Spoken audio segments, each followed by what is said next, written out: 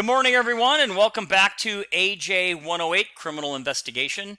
My name is Tony Farrar, and of course, I am your instructor for this semester. So this week's lecture is going to cover Chapter 21, where we're going to look at preparing for and presenting cases in court. So let's go ahead and just jump into our weekly lecture. So at some point, at the conclusion of this investigation, everything that we've kind of learned up to this point, a final report on this case needs to be put together and written, establishing the elements of the crime and improving the corpus delicti. Now remember what that word means. It means body of the crime, but it means more the body of the elements, not like the actual body itself, right? So establishing the elements of the crime and proving that corpus delicti are going to be extremely important, because you won't be able to file the case if you can't establish the elements, and you certainly won't be able to convict someone. And even the most experienced investigator, at some point when you end up going to court, may worry about having to testify. But the most important rule to eradicate or kind of mitigate that fear of testifying in court is to always tell the truth. And then things will just seem a little bit easier.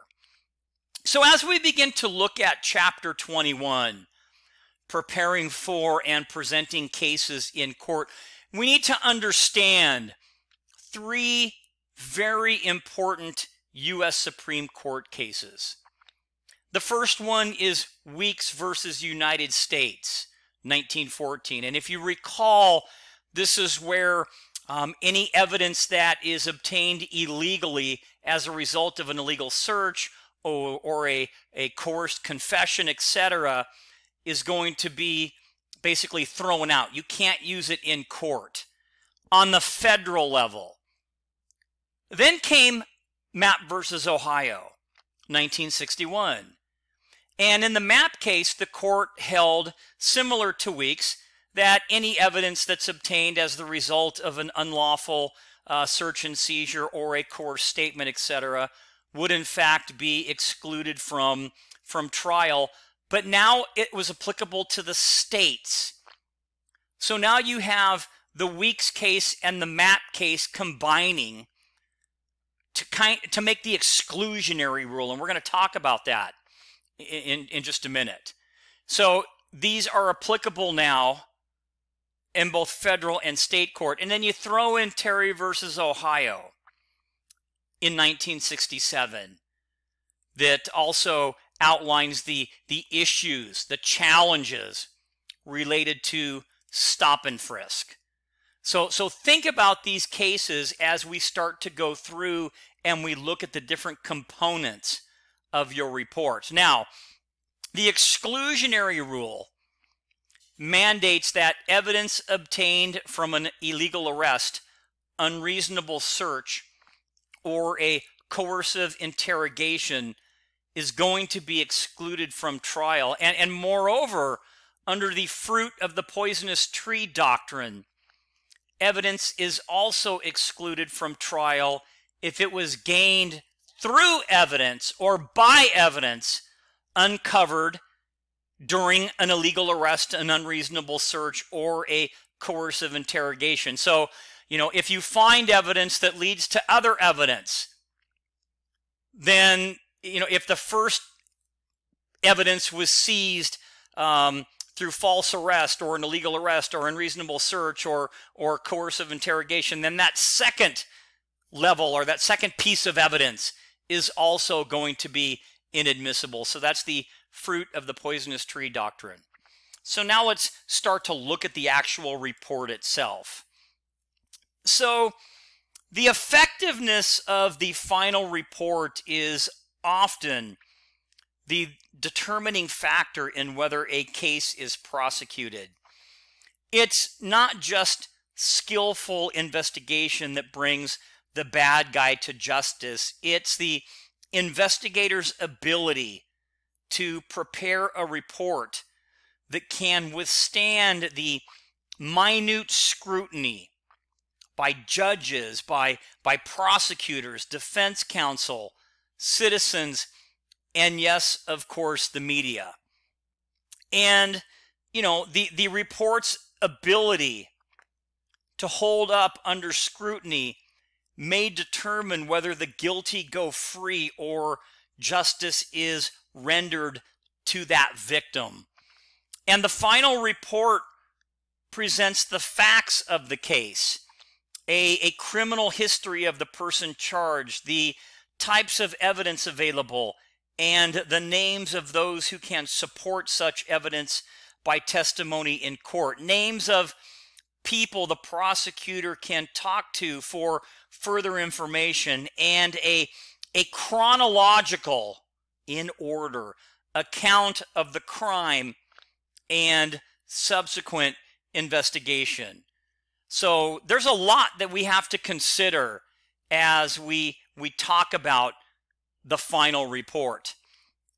And the final report contains 7 sections or parts. Now, some might contain more, but we're going to kind of talk about the big 7, if you will. And that would be the complaint, the preliminary investigation report, all follow-up, supplemental, and progress reports, statements, admissions, and confessions, any laboratory analysis reports, all photographs, sketches, and drawings, and then finally a summary of all negative or exculpatory evidence. Remember, that's evidence that you may find, even if you're on the prosecution side, that could be beneficial to the defendant. That information is what we call exculpatory, and it needs to be turned over to the defense.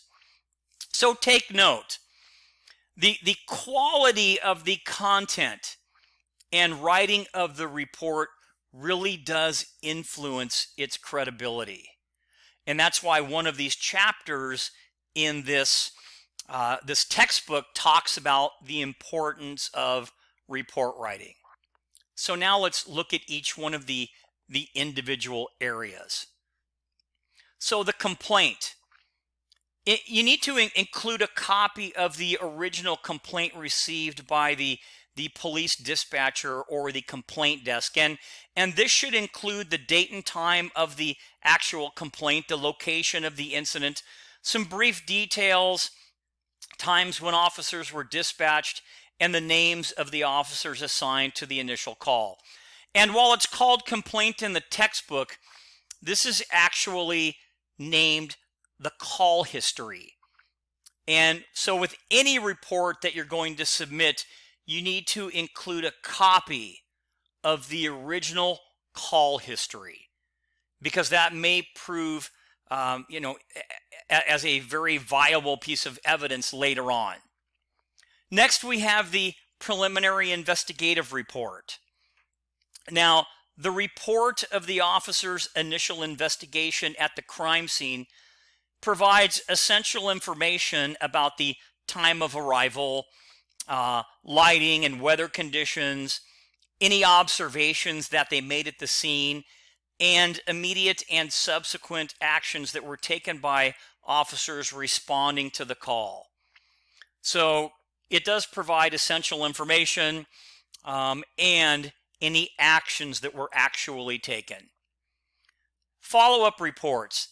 Assemble each contact and follow-up report in chronological order, meaning who you contacted first, presenting the sequence of the investigation and the pattern used to follow leads. Does that make sense? Because you don't want to mix those up. You want to, because one person that you talk to might lead to another, that might lead to another. So you don't want to mix those up. You want anybody that's reading that report, they can follow along and see the logic based on the leads that you have. So these reports contain the essential information gathered in proving the elements of the crime and in linking the crime to the suspect. And the reports can be also in the form of progress reports, but typically they're follow-up reports. That's the name. Next would be statements, admissions, and confessions. So include the statements of all witnesses interviewed during the investigation. And we talked a little bit about that in Chapter 6. If written statements were not obtained, report the results of oral statements or oral interviews with any of the witnesses. Assemble all of the statements, admissions, or confessions by suspects in a separate part of the report. And this makes it just easier for the reader if you section things off and not just have things mixed up. Include the reports of any polygraphs that were given or other examinations that were used to determine the truth of statements, admissions, or confessions. And does that make sense by kind of sectioning things off? It really does help, because then the reader doesn't have to flip back and forth. So again, it's better to kind of have these in little sections. So that would be statements, admissions, and confessions. And then laboratory reports or any other professional reports. You're going to want to assemble all laboratory results, including those from a medical examination or the autopsy report, in one segment of the final report. Make recommendations regarding how these results relate to the other areas in the report. Then photographs, sketches, and drawings. Include photographs, all photographs, sketches, and drawings of the crime scene to show conditions when officers arrived and the available evidence that was discovered. And we talked a lot about that back in Chapter 2, I believe. And then finally, the summary of exculpatory evidence. Include a summary of all exculpatory evidence developed during your investigation. Statements of witnesses who claimed the suspect was elsewhere at the time of the crime are sometimes proven to be false, but the prosecution must consider such statements and develop a defense. If information exists that the suspect committed the crime but did so in self-defense or accidentally, state this in the report. Include all recognizable weaknesses in providing the corpus delicti or the offender's identity. Write the report clearly and accurately, following the guidelines that we talked about back in Chapter 3. Remember, the quality of the final report influences its credibility. Arrange the material in that final report in a logical sequence and in a easy to find, convenient format. Now remember, exculpatory evidence describes evidence which tends to justify or exonerate an accused person's actions and tends to show that they had lack of criminal intent. So if you have any of that exculpatory evidence, that needs to be turned over. And it doesn't mean that your case is going to, go down the drain. You can find other pieces of evidence or witness statements, things like that to help you bolster your case back up. But you don't want to hide this type of evidence. You want to make sure that the defense has all of this. And that's a really important thing. So now let's turn our attention to the role of the prosecutor. So the prosecutor is the gatekeeper of the court system, determining which cases are prosecuted and which are not.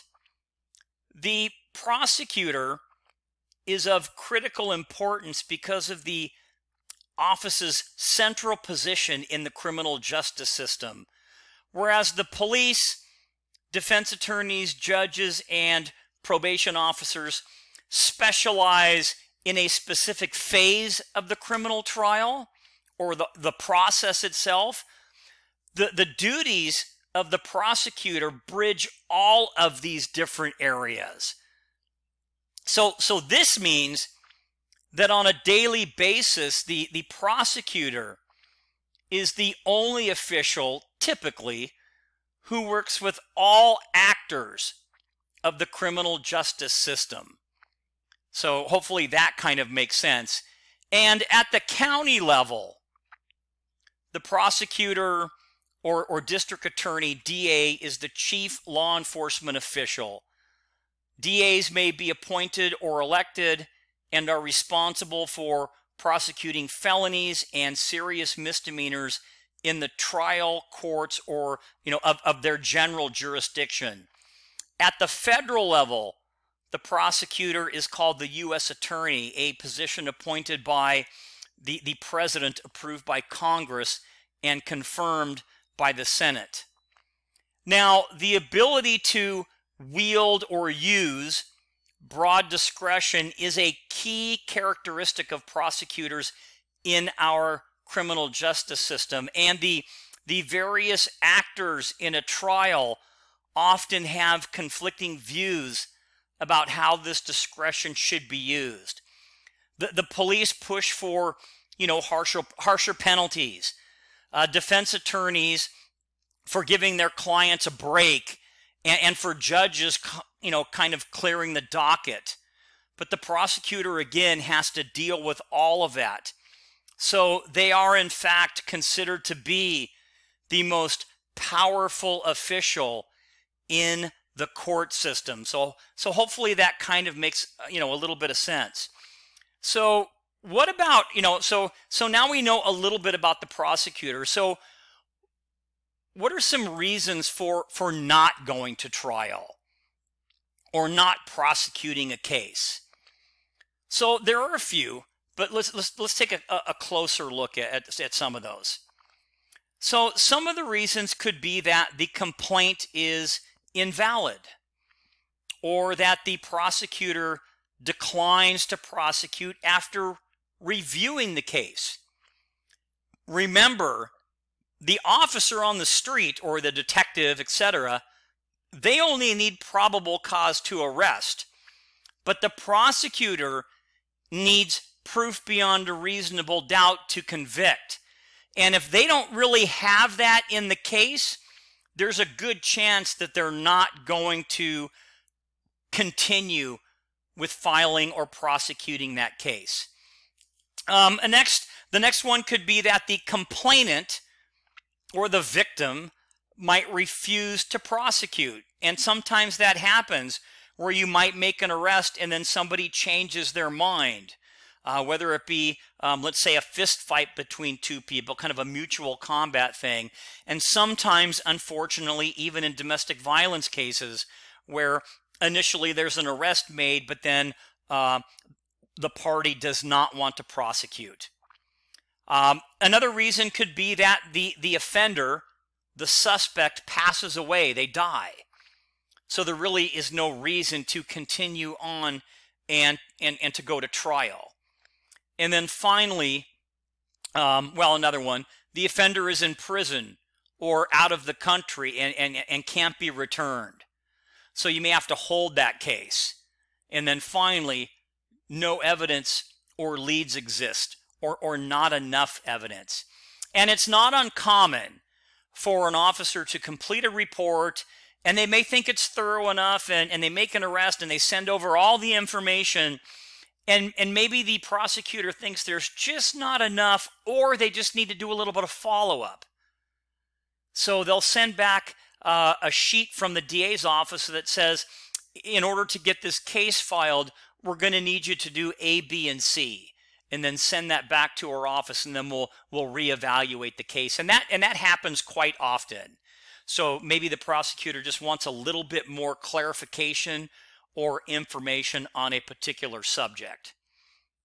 Now, once the decision is made to prosecute a case, more than probable cause is required. You see, the prosecution must prove the case beyond a reasonable doubt, the degree of proof, we've talked about this, to obtain a conviction. Now, to do so, the prosecution must know what evidence it can introduce, what witnesses will testify, the strength and weaknesses of the case, and the type of testimony police investigators can supply. So as we talk about preparing a case for prosecution, here's some of the steps that you're going to need to take in order to prepare this case. So first, you're going to want to, well, I'll just read them and then we're going to kind of look at each one. So you're going to need to review evidence. You're going to need to evaluate your evidence. Review all reports. Prepare your witnesses. You're going to complete that final report, and then you're going to hold what they call is a pretrial conference with the prosecutor. So again, remember, each crime consists of one or more elements that must be proven, and the statutes and the ordinances of that particular jurisdiction are going to define those elements. So you're going to want to concentrate on proving the elements of the crime and establishing the offender's identity. So we're going to start off with our first step, to prepare a case for court, and that's review and evaluate evidence. So review physical evidence to ensure that it has been properly gathered, identified, transported, and safeguarded between the time it was obtained and the time of the trial. Make sure that evidence is available for the trial and is taken to the courtroom and turned over to the prosecuting attorney. The pretrial discovery process requires the prosecution and defense to disclose to each other certain evidence that they intend to use at trial, thus avoiding surprises, because it's not like in the movies where you have some piece of evidence that you've held on to and then you're just going to jump up and go, surprise, and here you go. So again, these are things that we need to understand. So this pretrial discovery process, again, requires that the prosecution and the defense disclose to each other certain evidence that they intend to use at trial, avoiding surprises, because it's not, again, like on TV. And remember, earlier in our lecture, we talked about the case Brady versus Maryland. So this landmark Supreme Court case in the discovery process is Brady versus Maryland, in which the court held the suppression by the prosecution of evidence favorable to the accused upon request violates due process where the evidence is material either to guilt or to punishment, irrespective of the good faith or bad faith of the prosecution. So really, again, these are important factors that we have to understand. Next would be reviewing your report. So we've talked a little bit about evidence, but now we're going to take our next step and we're going to review the report. Review written reports of everything done during the investigation. This includes the preliminary report, memorandums, summary reports, progress reports, evidence records, and any receipts, photographs, sketches, the medical examiner's report, emergency EMS records, laboratory test reports on evidence, statements of witnesses, both positive and negative, and any other reports on actions that were taken during the investigation. And this also includes the transcript of your own deposition. The deposition gets typed up, and if you're like most law enforcement officers, you get it, but you never read it, though you are entitled to. So a lot of times there will be this deposition where you go into it's a non-binding type situation where two attorneys, one for each side, show up, and you're asked certain questions. And you can read that report, and it's important that you do. Now, it's also not uncommon for a year or more to pass between the time you give a deposition and the time you are called as a witness during a criminal trial. And the defense attorney will be waiting for your testimony to contradict even a little bit. Any statements made in your deposition, if they're not consistent with what you said in your report, may not look right.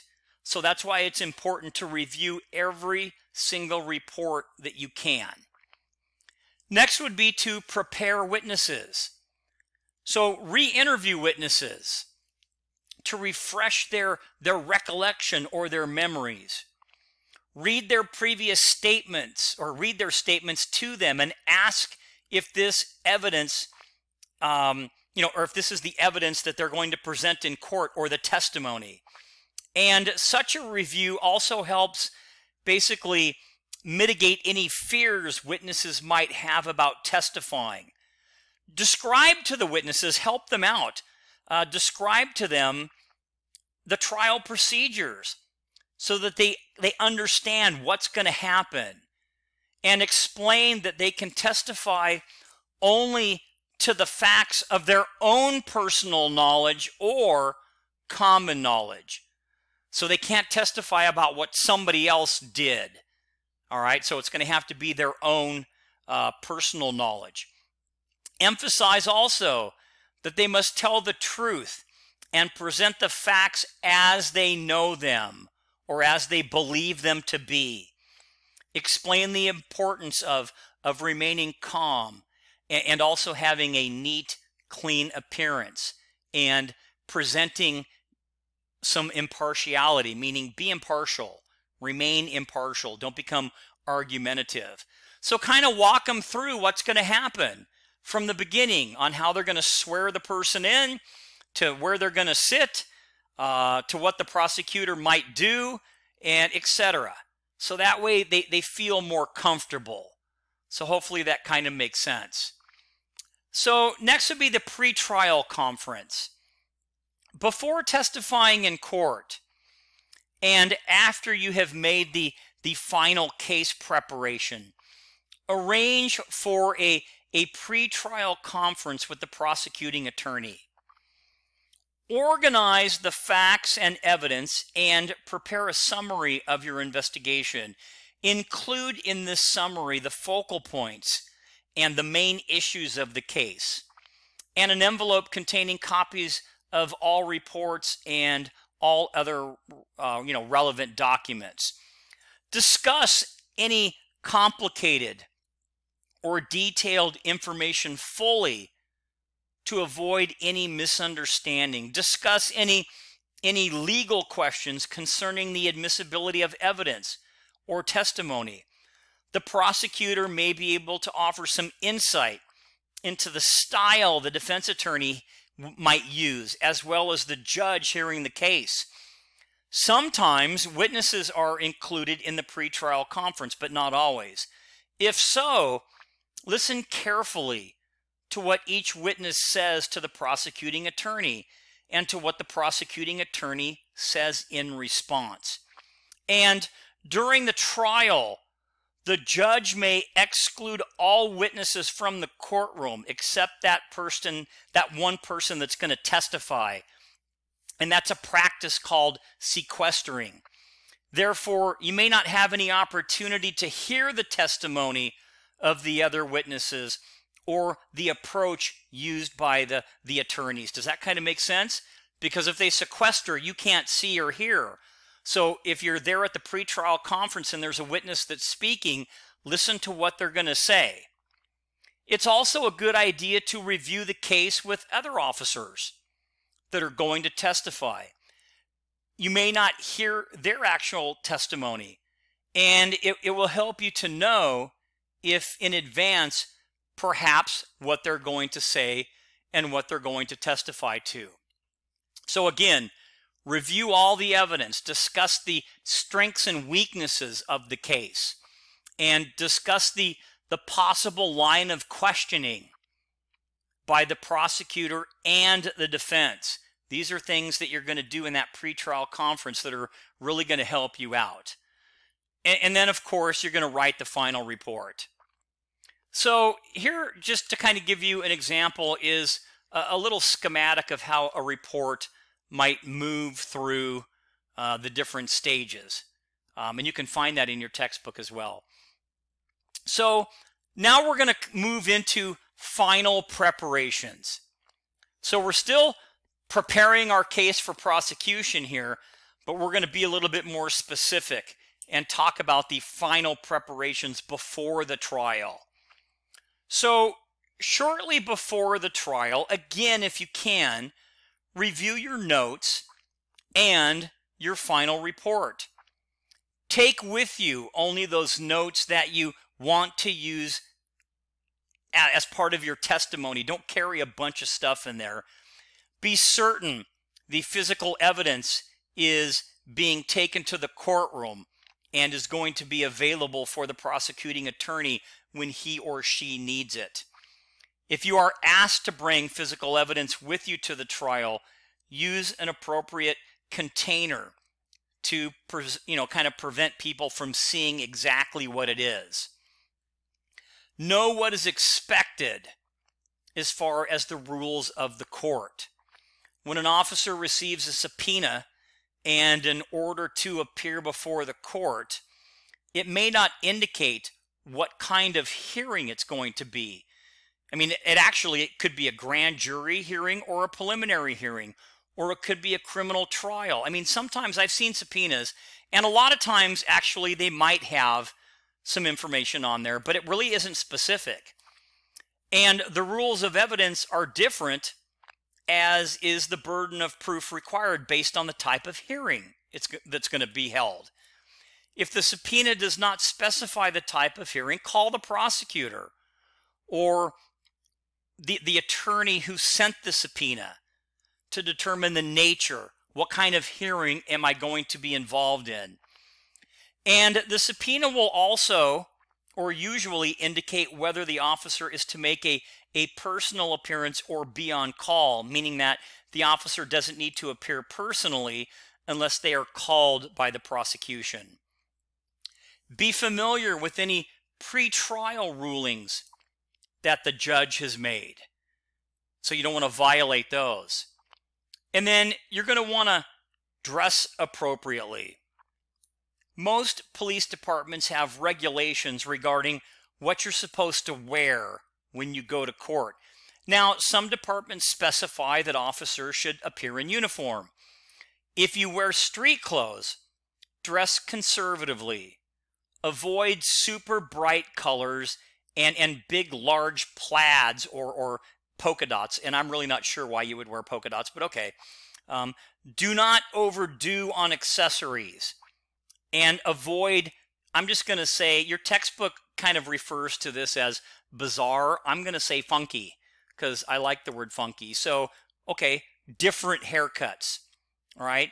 And usually there's policies at police departments on how you can have your hair done as well. Do not wear dark or deeply tinted sunglasses. Your appearance really does reflect your attitude and your professionalism and will have a definite impact on the jury, because remember, the jury is the trier of what? Facts. And therefore, they can judge you. They can judge your credibility. They can judge the way you look, how you answer, all of that. So this is why you need to maintain that professional attitude. And then finally, be on time. Okay, there's nothing worse than being late to a court hearing. If you're delayed for any reason, get a hold of the prosecutor or the court clerk and explain the reason, and give a time when you can be expected. It's possible that the prosecutor can put a different witness on before you. Otherwise, you're going to hold up the trial. So please, please do your best to be on time.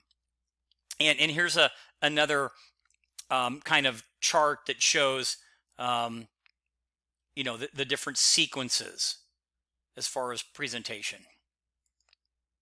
So we talked about dress for a moment. Be professional. You can wear your firearm in court. That's okay. So there's nothing wrong with that. You can wear a hat just when you get in to testify. Take it off. Okay. A lot of Class A uniforms have a tie. And you're not going to be like Lieutenant Dangle. Okay. You're not going to wear shorts, or you shouldn't. Okay. Or anything kind of weird like that. All right. So now let's move into discussing the actual trial. So trials occur within a construct called the adversary system, which establishes clearly defined roles for both the prosecution and the defense, and sets the judge as that neutral party. And that kind of makes sense. So it is adversarial. It's the prosecution versus the defense, right? And the judge is going to be the rule of what? Or the decider of what? So of law. So not of facts, of law, meaning what type of evidence is going to get in, etc. So this has important implications for the investigator, who is on the side of the prosecutor in the proceedings as well, and we'll talk about that. So let's look now at the different players, if you will, the main participants of a trial. And we're just going to touch on them for times, because of time. So we have the judge or the magistrate, and these folks preside over the trial. They determine whether a witness is qualified and competent. They address questions of law, including motions, objections, and procedures, rules of the admissibility of evidence. They keep order, and they interpret the law for the jurors, and they pass sentence if the defendant is found guilty. Next would be the jurors. The jurors hear and evaluate the testimony of all witnesses, and they are called the fact finders. So we talked about that. And jurors consider many factors other than the spoken word. And this is important. The attitude and behavior of witnesses, suspects and attorneys are consistently under the jury's scrutiny. Jurors notice how witnesses respond to questions and their attitudes toward the prosecution and the defense. Jurors reach their verdict based on what they see, hear, and feel during the trial. Typical jurors will have limited or no experience with the criminal justice system outside of what they perhaps have read in the newspaper or seen on TV or the movies. Next would be legal counsel. Legal counsel presents the prosecution and defense evidence before the court and jury. Lawyers act as kind of checks against each other and present the case as required by court procedure and the rulings of the presiding judge. Defendants may or may not take the witness stand. The Fifth Amendment, hopefully you know this, and you should, protects defendants against self-incrimination.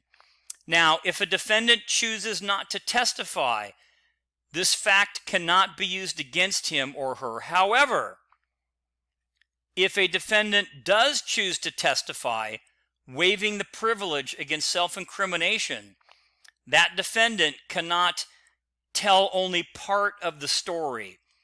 If a defendant testifies, the state can ask questions about all of the facts surrounding the event testified to. In addition, once the defendant takes the stand, the state can impeach the defendant's credibility by introducing any prior felony convictions.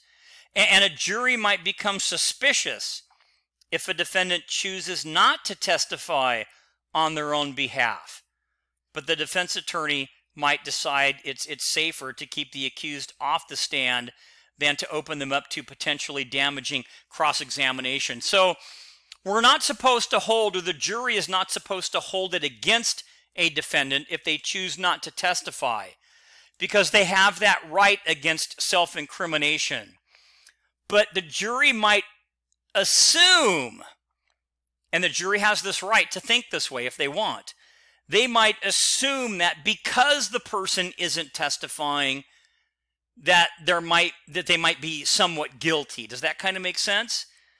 So the defense attorney is going to have to kind of work that information in. And then next we have witnesses.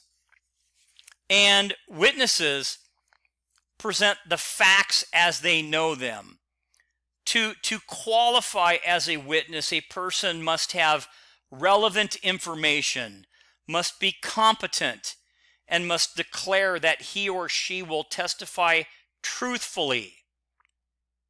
So to be competent, a witness must be able to remember and tell what happened, must be able to distinguish fact from fantasy, and must know that he or she must tell the truth. So that's typically, these are some of the main participants in the trial. So we've kind of gone through them, and I've also listed them for you. So we don't have to go back through each one, but we can kind of summarize them if you want. And the reason I did it this way is because this is the sequence of events here, or those that are involved. So remember, the judge or the magistrate, they preside over the trial. They determine whether a witness is qualified, etc. Remember, the judge or the magistrate, they are the trier of law. Now, the jurors, again, they hear and evaluate testimony. They are the triers of fact, or the fact finders. And they consider many factors other than just testimony. The legal counsel, they present the evidence for both sides, the prosecution and the defense. The defendants, they may or may not take the stand to testify. Witnesses, remember, they present facts as they know them. So now what's the sequence of a criminal trial? And you can see that you have kind of a sequence over here as far as going through the process, the court process. But what about that actual sequence in a criminal trial? So a trial begins with the case being called from the court docket. And if both the prosecution and the defense are ready, meaning they've reviewed everything and they're ready to go, and all their witnesses, etc., are, everybody's there, the case is then presented before the court. If not, then they may have to do something a little bit different.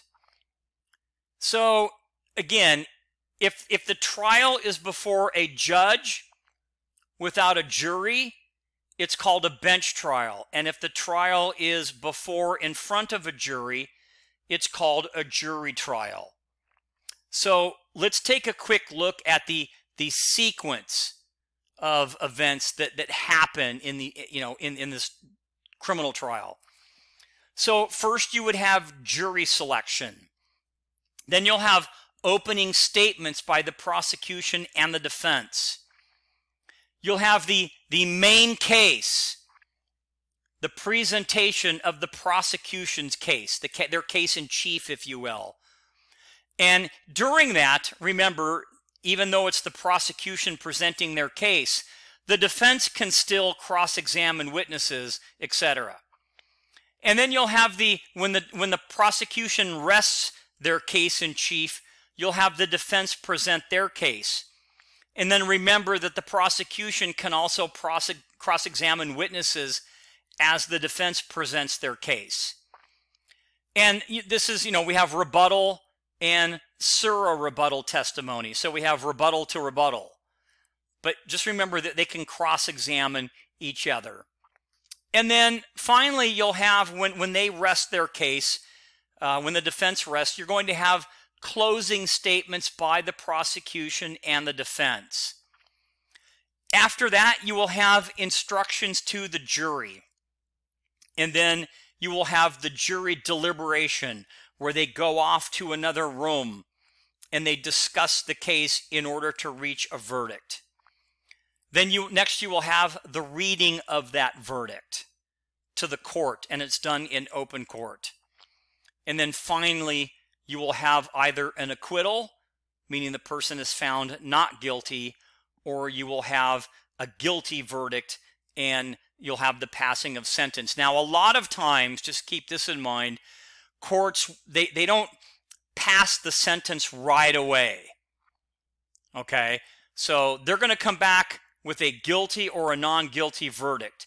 And then if it's a guilty verdict, they will set a separate hearing called a sentencing hearing. But kind of what I mean right here is they're going to come back, they're going to read the verdict, and it's going to be an acquittal, or it's going to be something different like a guilty verdict, okay? So hopefully that kind of makes sense. So what are some guidelines? Just a couple of extra different things to talk about. Some guidelines while you wait to testify. So let's say that the trial's going on and you can't go in the courtroom, because they've excluded all witnesses. So do not discuss the case while waiting in the hallway to testify. If a juror or another witness hears your statements, you may have created grounds for a mistrial.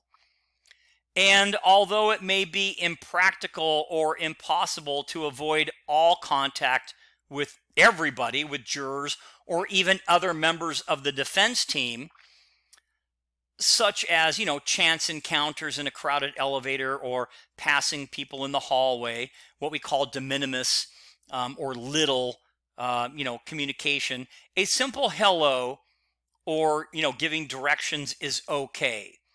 It's important just to remember not to discuss the case, or actually, just another idea, don't be, be friendly. So, if it's a simple hello sir, how are you? And that's it. Giving directions. Don't appear unfriendly. And think about it. Why would you not talk about that particular case? Again, it could cause a mistrial. So we have to be very careful about what we do when we're waiting for, for your turn to testify. So now let's take a few minutes and let's talk about testimony. So as you enter the courtroom, keep in mind your goal, which is similar to that sought on the street, is to win. I mean, that's really, you don't go there to lose. However, this does not mean winning the case, but instead winning the trust of the court and the jury. You basically, and what you've done, are all, that's also on trial. The way you treated the suspects, how you followed policy and procedure, and your professional demeanor and knowledge, all of this is on trial.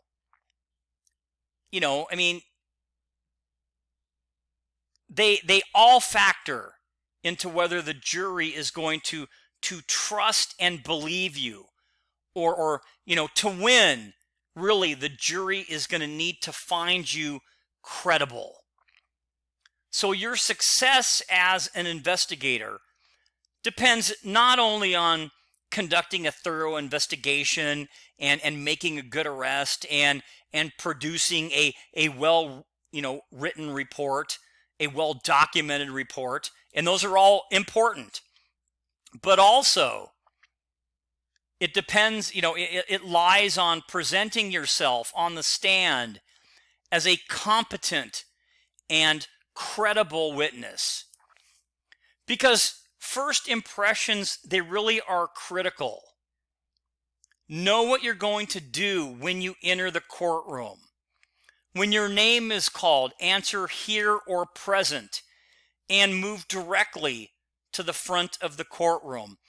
Don't walk between the prosecutor and the judge. Go behind the attorneys. Never walk in front of the judge or between the judge and the attorney's table. This is an area that is referred to as the well. And it's kind of like an off-limits area. And if you have notes or a report, carry them in a clean folder in your left hand. So your right hand is free for taking the oath. Remember, you're going to get sworn in. And taking the oath in court is basically the same as taking your oath of office. You know, stand straight and face the clerk of the court, holding the palm of your hand towards the clerk. Use a clear, firm voice to answer, "I do," to the question, "Do you promise to tell the truth, the whole truth, and nothing but the truth, so help you God?" Don't say, "Yeah." Say, "I do," and let people hear you. You know, do not look at the judge, either legal counsel or the jury. Sit with your back straight, but in a comfortable position, usually with your hands folded in your lap or held on the arms of the chair. And don't wiggle around in the chair, which a lot of us tend to do. We kind of fidget, but sometimes we don't think we're doing it. It's just kind of one of those things we do. Hold notes and other reports in your lap as well, or set them nicely on the counter in front of you. And if these reports are bulky, you know, or there's a lot of them, many experts on testifying recommend placing them under the chair until you need them. But typically, I would just set my folder just right on top of the counter in front of me and then not play around with it. And the witness chair in all courtrooms is positioned so that you can face the judge, legal counsel, jury, or the audience, depending upon who your answers are being directed to. So hopefully those things will help you when it comes to testimony. So what about, you know, when we talk about testifying, what are some things that are inadmissible or inadmissible statements? What is included in there? Things like opinions and conclusions. Unless you're an expert, then you can give an opinion. Hearsay evidence, which is what other people said. So you're testifying about what somebody else said. The courts would prefer that that person actually comes in to say it. Any type of privileged communication or statements about character and reputation, including the defendant's criminal record. So again, testify only to what you actually saw, heard, or did, not to what you believe, heard from others, or were told about. Now, you can testify to what a defendant told you directly, but any other statements must be testified to by the person making them. So if the defendant said something directly to you, that's fine. But if somebody else said something to you, that's different. And here, preparation is the key to being a good witness. After a review of your notes and all relevant reports, you will be familiar with the case and you can tell it like it is. And this will come across well to the jury and help you establish your credibility.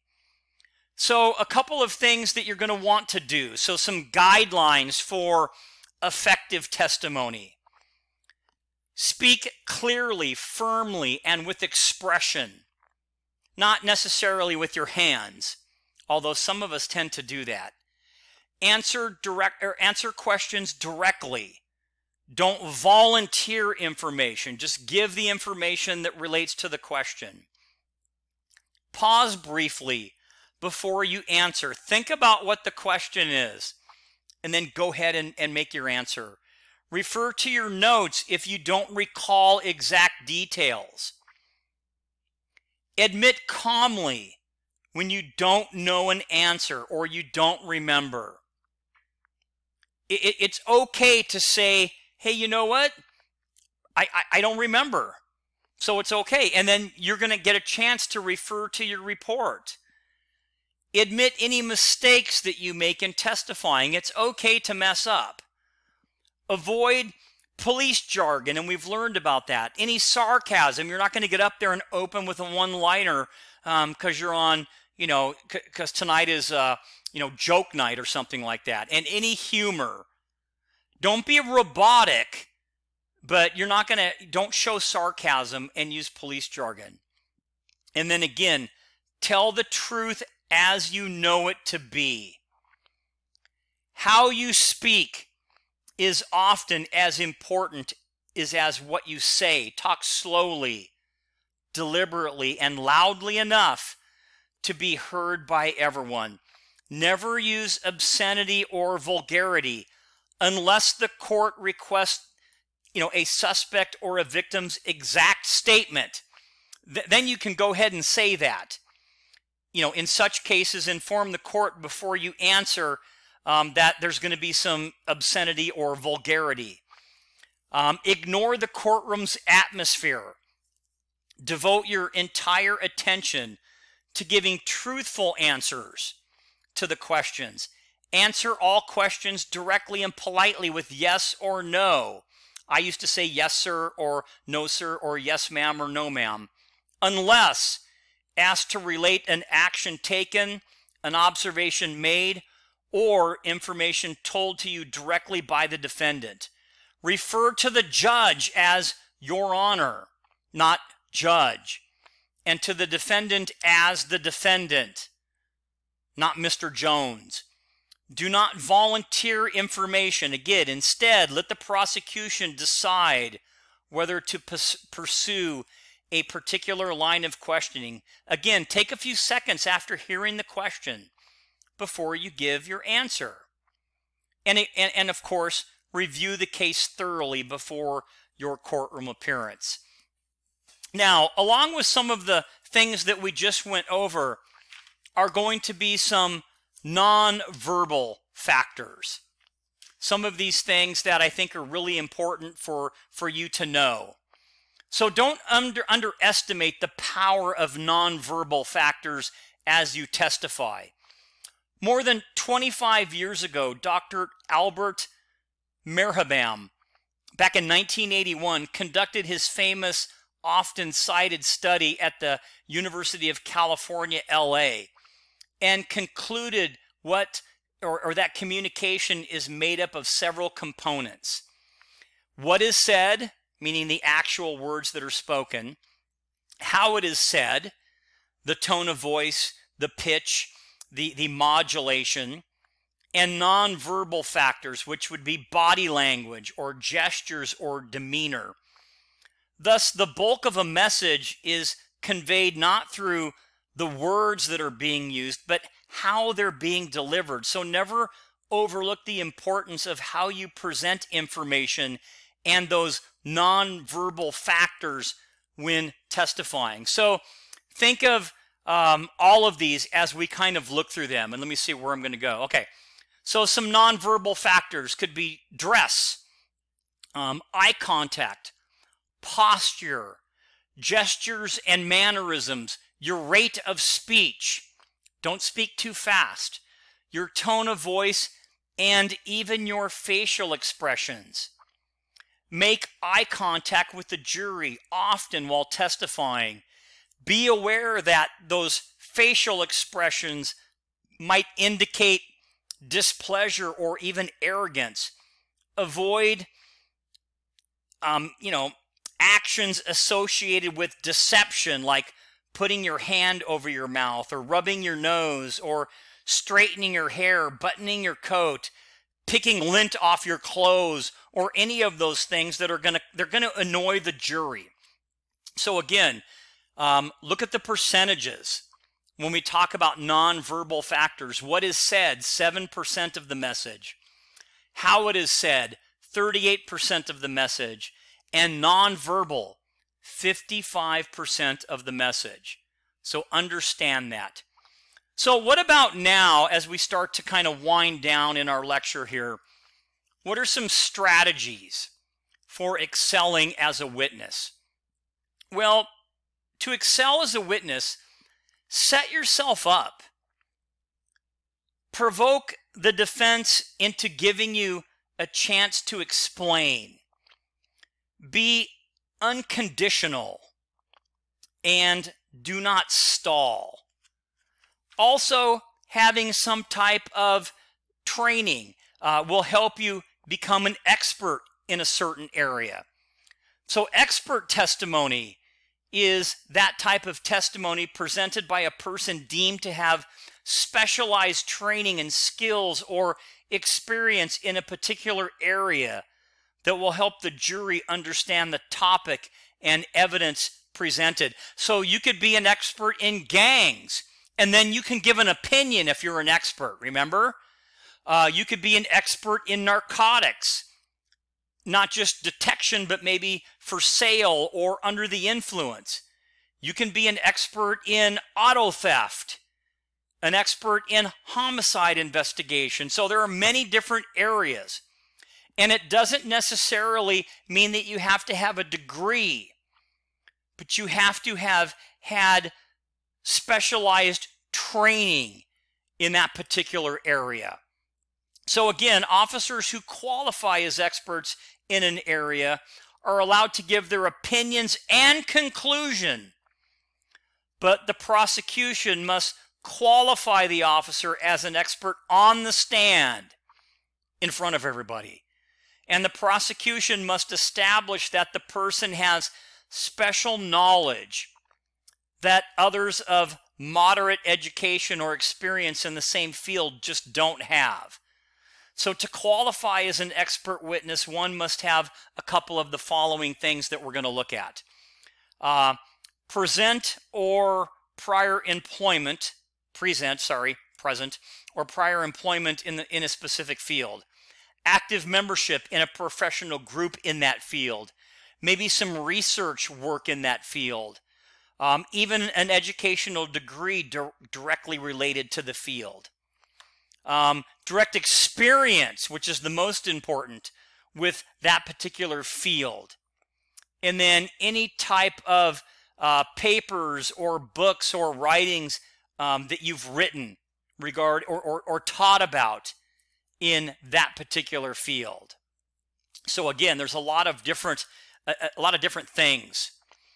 So a little bit of an overview when we talk about testimony. Again, display an even temperament, be likable and polite, maintain eye contact, never volunteer any information, and of course, anticipate defense attorney tactics.